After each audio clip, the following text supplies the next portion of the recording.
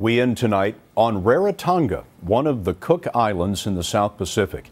It's a meeting place for humpback whales.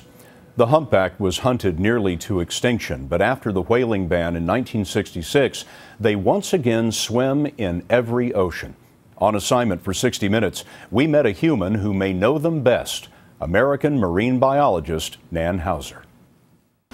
80% of their lives are spent submerged, and this is where Nan Hauser has made some of her most beautiful discoveries.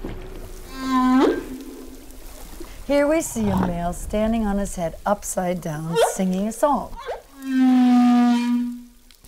They are motionless and the song bellows out. The humpback song can be 20 minutes long, and they repeat the same song again and again.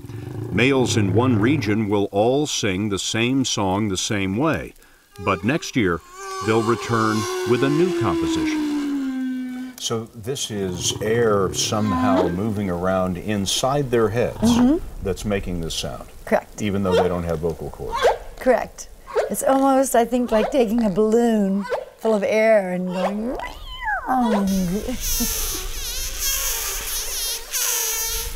The sound carries for miles, and Hauser believes it's all to mark their territory. They take turns singing, perhaps to say, my lungs are bigger, I can hold my breath longer, I can sing a more beautiful song, I'm the dominant male, I'm going to sing here, so you move away and sing somewhere else. Can you do some of the sounds that you've heard? I think the most common whale sound is kind of the... But we get everything. We've even had the laughing monkey.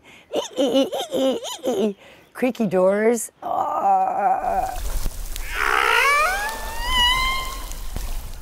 What are they saying? We don't know. So you speak whale, but you don't understand it? Absolutely. We'll have much more diving with the humpbacks this Sunday evening on 60 Minutes.